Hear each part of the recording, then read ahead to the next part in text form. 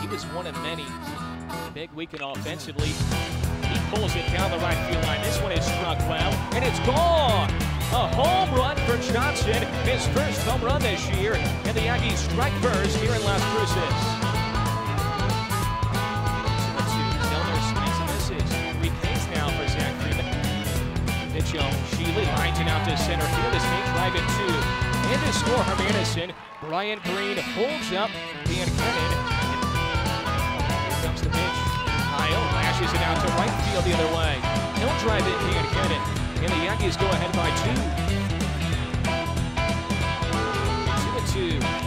Johnson grounds it left side and through past the diving Stajahar. Emphatically, Brian Green waves in the runner. Sheely, he scores sliding, and it's 4-1.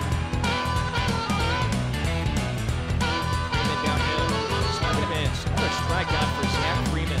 Here comes. Humphreys strokes it out to right center field. This will land in. It may be for extra bases. A diving stop by Seipel in right center. Humphreys slides in safely. RBI double for Derek, and it's 5-1 Aggies. Hermanison 2 for 2 with 2 single. And he jerks it out to left center field. This may clear the bases. And to score, Joe Cooper. Cam Haskins will cross home plate. Ryan Green waves in Quinton Mack, and he scores as well. Hermanison bolts for third. He's in there. Just in the 3rd inning, Humphreys flies it deep to right field. Long run for Seipel. See you later. Home run for Humphreys. Oh, what a 3rd inning for the Aggies.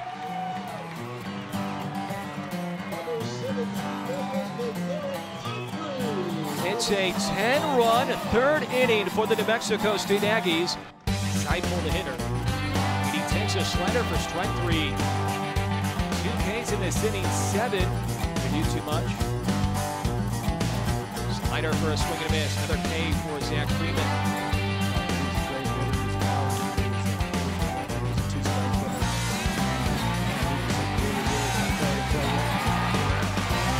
You like that, Coach, don't you? With his 2-2.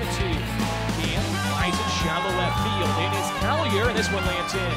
And to score is Dan Kennan. Sheely right behind him, and it's 16-1 New Mexico State. That's from the 3rd base. It's through. That's the diving Stajahar.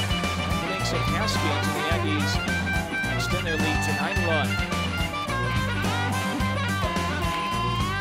Ball behind second base and through. Kyle Graff singles in for Madison. They wave in the runner. Derek Humphreys, he scores. It gets by the center fielder Seipel. So 3 runs will score. To 3rd base is Graff. That gets by. Here comes Graff. He's trying to score, and he'll truck it home. All 4 runs score, and the Aggies go ahead 22-8.